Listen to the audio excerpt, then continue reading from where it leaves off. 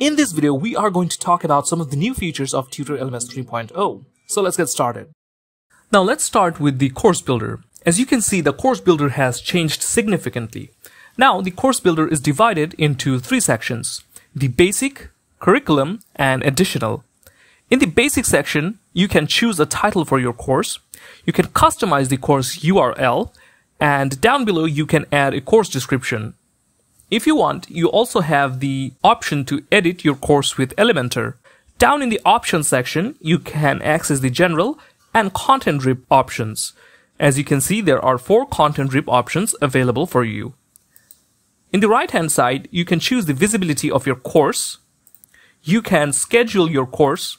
If you enable this, you can select a date and time for your course. Next, you can add a featured image to your course. You can add an intro video if you want. You can choose the price model. There's the free and the paid. Now with the native payment, you can add regular and sale price, but we will take a look at this later on. In the category section, you can choose the category of your course. All your categories will be available here. If you want, you can also click on the add button to add a category name. And if you want, you can also select a parent for the category that you are going to create. Down here in the tag section, you can add tags to your course. And finally, there's the author information. At the right hand side, there's a notebook over here. If we click on it, it's going to expand a notebook.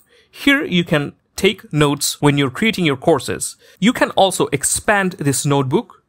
You can drag it around your course builder, and you can take notes while you build your course. In the curriculum tab, here is where you can build your entire course. You can add topics to your course. By adding a title and summary and clicking on the OK button, you will be able to create your own topic. When you have created a topic, you can also add lessons within each topics. You can drag around these lessons, and you can also create quizzes within these topics. You also have the option to add assignments to your topics, but you have to enable the add-on first. In the additional tab, we can add additional information to our courses. For example, we can add what will the students learn. You can add target audience. You can add your total course duration in hours and minutes. You can write the materials that will be included in your course. You can add requirements. And finally, you can add certificates to your course. In the right hand side, you will be able to add course prerequisites. You can upload attachments.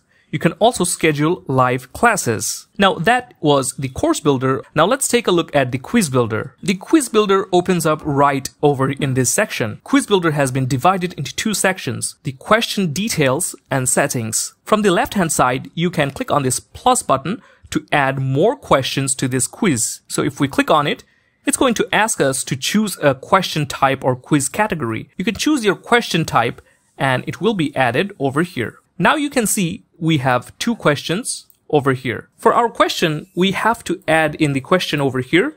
We can add a description to our question, and then we can add options. This interface will change depending on what question category or quiz type you have selected. On the right hand side, we can access the question conditions. So now if we take a look at the quiz builder of Tutor LMS, it's much more easier and user-friendly. Now, Tutor LMS has added a native payment system. To select this native payment system, we have to go to the Tutor LMS settings, go to monetization, and from the eCommerce engine options, we can select the native. From here, we can edit the currency, symbol, position, thousand separator.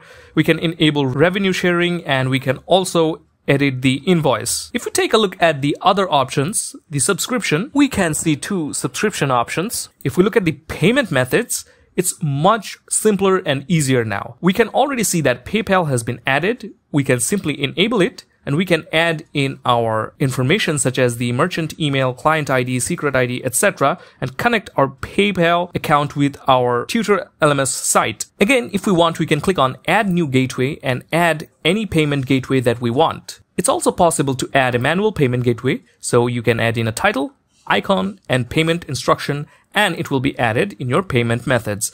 As you can see, it's much more easier for the users now. In the taxes tab, if you want, you can click on Add Tax Region, and you can see there are so many options to choose from. You can choose your tax region and customize your taxes from there. In the checkout section, we can enable the coupon code feature, so users will be able to apply the coupon code during checkout. Now let's take a look at the pricing model of the native payment system. If we choose the paid option, here we can provide a regular price for our course, or we can provide a sale price. You can also look at the purchase options. Here is the subscription only, one-time purchase, subscription, and one-time purchase. So you can choose what type of purchase option you want. We can also add subscription plans just by clicking on this button. And here we can enter a plan name, price, billing intervals, billing cycles, and offer sale price if we want. With the version 3.0, we also got access to the AI Studio. Now you can use AI to generate contents for your course quite easily. With the new AI update, you can now generate content for your courses much easily. This will make your course building a lot faster and smoother. So these were some of the new features of Tutor LMS 3.0. So in the upcoming days, we will be uploading several tutorials and videos on Tutor LMS 3.0. So if you want to stay updated, subscribe to our channel and click on the bell icon to get notified. So thank you for watching. See you next time.